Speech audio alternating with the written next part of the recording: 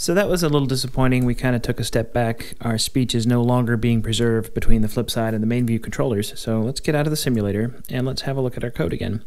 All we did was write our own setter for the new speech, for the current speech property, and we started saving it to a file. Well, the thing we didn't do is we didn't update the member variable, which is the actual storage location in the object. So what we're going to do is current speech equals new speech, and save that, and let's go run our app. Once again, we go in here and say, you know, this is our great speech, and we'll be done. Now we come back in here. Oh, it crashed. I wonder why that is. Let's go ahead and exit the simulator.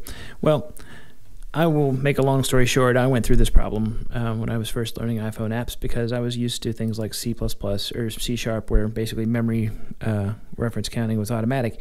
In this case, we're assigning this new speech string object to our member variable, but we're not incrementing its reference count, so it is being garbage collected. So what we need to do is call the retain selector on our new speech object. If you look here in the header file, that's what some of these little keywords in here mean. When we say property non-atomic retain, that's telling the Objective-C compiler to automatically retain the new object when it gets assigned into the member variable. Since we wrote our own, we need to do that ourselves. So let's go ahead and run this. This time,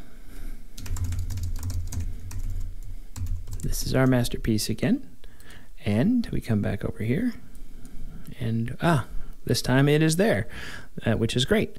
And so, although our speech is now being kept, there's another thing that we've just done, which with something the size of a string that small, we might not ever notice we had done it, but when you start getting into graphics applications, you definitely will realize it.